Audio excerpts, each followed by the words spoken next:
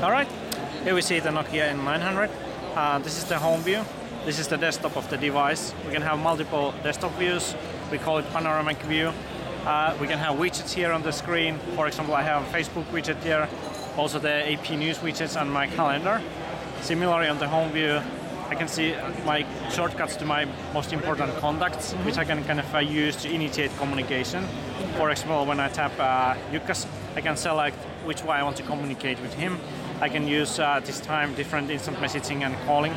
If I would have here his cell phone number, I would see here send SMSs, all that stuff. If I want to kind of have a chat session, I just select, oh, this device is not now connected to internet, which just dropped from the T-Mobile. I just kind of go and select the internet connection. Let's try into this demo network here. It seems to be more crowded. It's actually connecting there.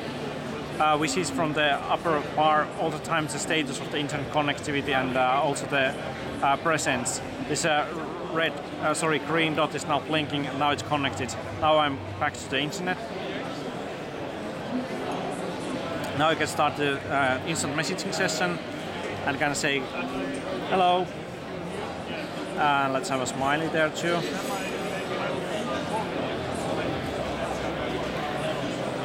Oh, he's just dropped from the online. We have a little bit of difficulties with network here. The kind of connectivity breaks down now and then.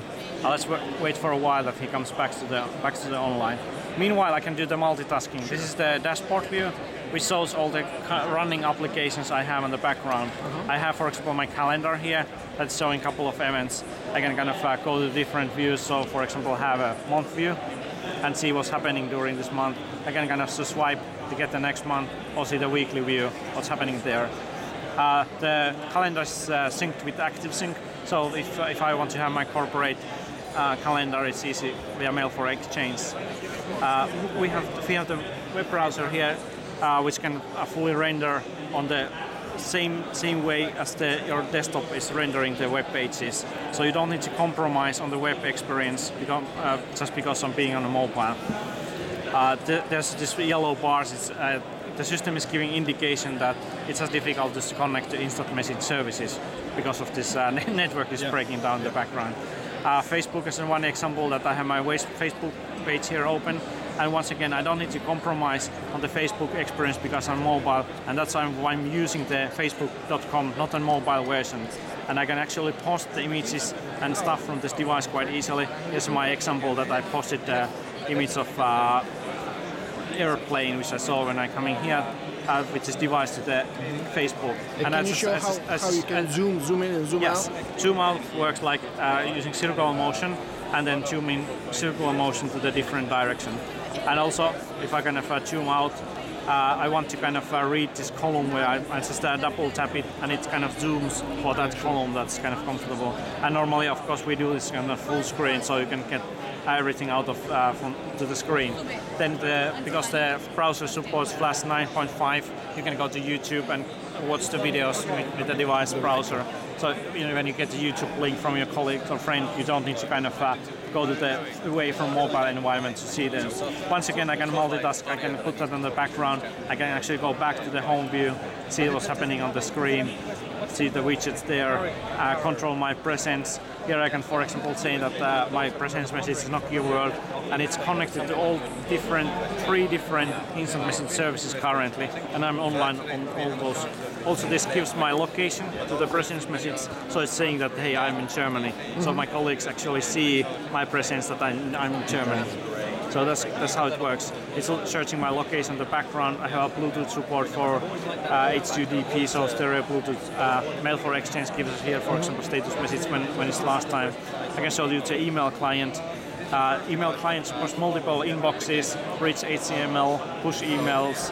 I also have an Office viewer, so I can kind of look my PowerPoints, my Word documents from here.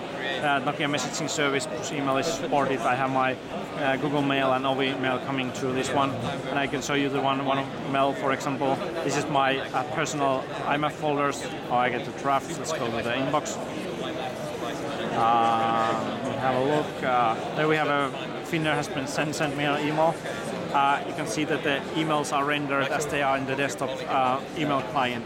So once again, you don't need to compromise because you're on mobile.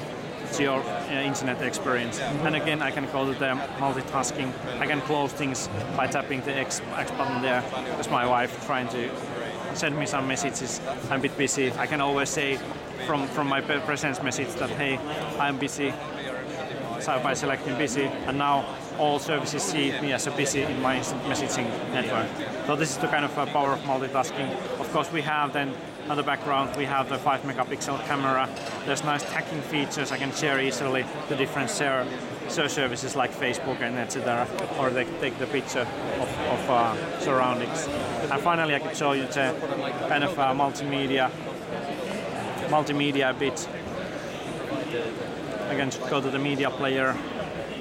It supports different DLNA servers, so I can kind of stream stuff from my server if I prefer. Let's have a look at the Sherlock Holmes clip.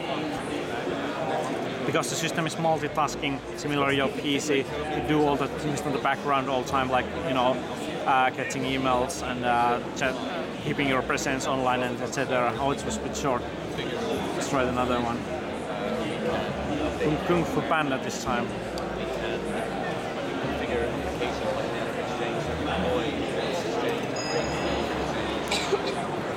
That's very high quality video playback. Good stereo speakers. There's standing support in the back, so you can put on the table, for example, in your plane and watch movies while you travel.